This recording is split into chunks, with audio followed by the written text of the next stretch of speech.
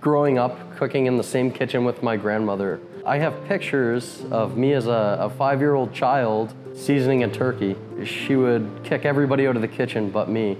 It was the time that she took to teach me why. To teach me why we season it, to teach me why we truss it, to teach me why we roast it at such a temperature. I used to always say I can't do it. And she would always tell me, you can. She's taught me a lot. She's encouraged me for a long time.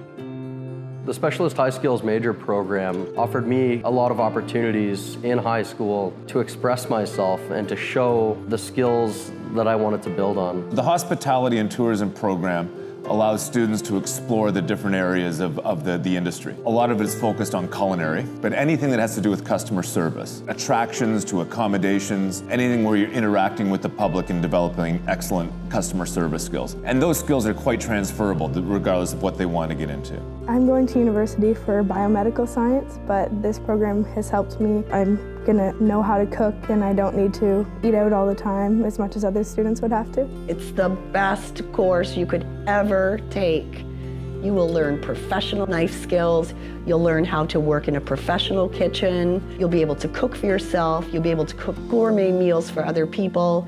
When I was in grade 11, I had the opportunity to take one of the first programs, which was exciting because that involved us going to post-secondary level college where we worked hands-on and one-on-one with chef instructors. We've worked with college professors and we've had people come in from the Ontario Youth Apprenticeship Program, and you just learn so much from so many different people. That opportunity for us as high school students was amazing because it took us out of your traditional high school setting. To be in high school and to work with your teacher is one thing, but when you go into that environment and you see these chefs with their tall hats and their white coats and everything is proper, that can be very inspiring. You almost have to take it seriously.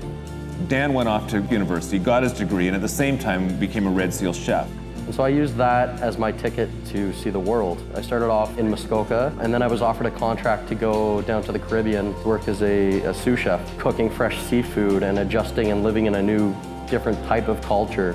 And after much reflection and much industry experience and time spent in the kitchen, I decided that now it's my turn to give back to the next generation. It's been a real delight to watch Dan apply his knowledge and his love of food and his ability to work with young people, and to see him over the last couple of years off at Teachers College, and he'll be outstanding in this role. To show them why certain processes happen and why we do things in a certain way. The certifications that they get, the CPR training, food safety training, the service excellence, the Smart Serve. We do different events. We did a barbecue last month for 140 people. So we have lots of planning, we have lots of preparing, we have lots of different roles for people in those types of things. So we really play with that creativity, giving them the right direction to that end product where they say, hey, look, I made this. A lot of problem solving is in the culinary world. Being able to think quickly on your feet, being disciplined, keeping your own workspace very neat and tidy. We are creating, we are cooking, we are chopping, we are exploring, and we are doing different things with our hands. You get to see things that you might not have ever seen before. You get to taste things that you may have never tasted before. So that they walk out of that class every day curious. I wasn't planning whatsoever to go into culinary. It made me confident, it made me love cooking, so it really helped me. I'm very lucky in a way where somebody early on saw the opportunity in me to succeed, and I chased that. It's an opportunity that I'll never forget, and what it did for me is solidify that there was a career in this, that I could chase my dreams and continue professionally to do what I grew up and loved to do in the first place.